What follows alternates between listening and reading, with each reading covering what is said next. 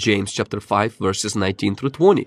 Brethren, if anyone among you wanders from truth, and someone turns him back, let him know that he who turns a sinner from the error of his way will save a soul from death and cover multiple of sins.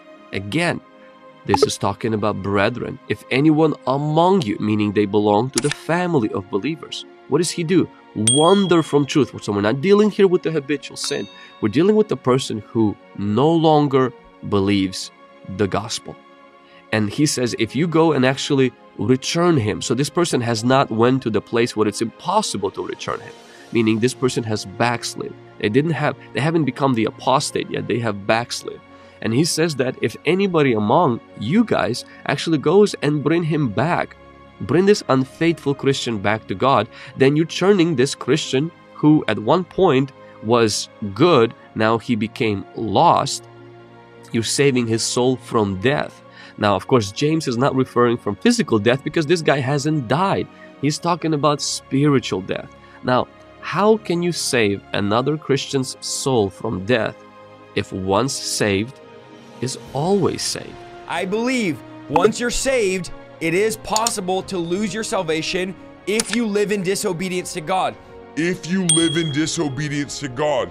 Can the devil take your salvation? No. Can anyone pluck you out of God's hand? No. But if you choose to disobey God and to leave God and to follow the plan of the enemy and to turn your back on God, it's possible to lose your salvation. Hey guys, hello everyone, welcome back to my YouTube channel. This is Abraham.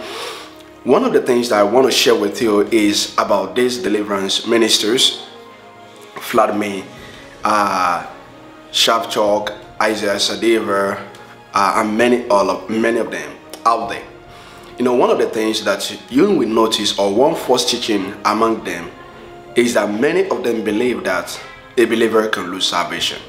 And here's the thing, you need to understand that if you believe that a believer can be possessed by demons, definitely you have to believe that a believer cannot be possessed by the Holy Spirit. Because in Ephesians chapter 1 verse 13 through 14, the Bible says, in whom ye also trusted after that ye heard the word of truth, the gospel of your salvation, in whom also after that ye believed, ye are sealed with that Holy Spirit of promise. So in order for them to teach their false teaching on a believer can be possessed with the demons, they must teach that a believer can lose salvation. So if they believe that a believer can lose salvation, it is very straightforward for them to teach that a believer can be possessed. And that is why we, God's people, we believers, Bible-based believers, we believe that a believer cannot be possessed by demons because he is already possessed by God. Therefore, he cannot lose his salvation. Because the Bible tells us that we are sealed unto the day of redemption.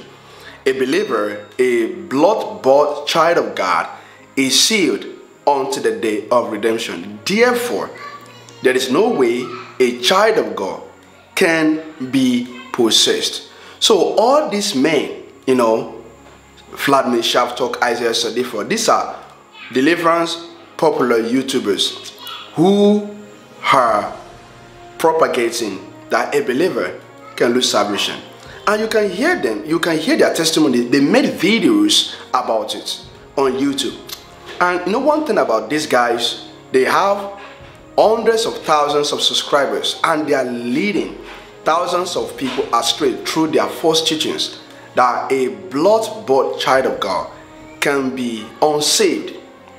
And you know, thanks to Good Hope, he has been able to expose these guys for who they are. You know, he exposed their false teachings and he brought out the truth out through his teaching on how these people are bringing damnable heresies. So I am warning all of you out there, you know, if you are sincere about seeking the truth, you need to understand that these people, these men, they are not preaching the word of God. They are leading people astray. So you need to mark them. One of the marks of false teacher is when he teaches that your effort can get you to heaven or your power can get you to heaven. You need to mark and avoid them. they are not helping the faith. They are bringing damnable heresies. So you need to mark and avoid them. Alright, thank you so much for watching my YouTube channel. The grace of our Lord Jesus Christ be with you all. Amen.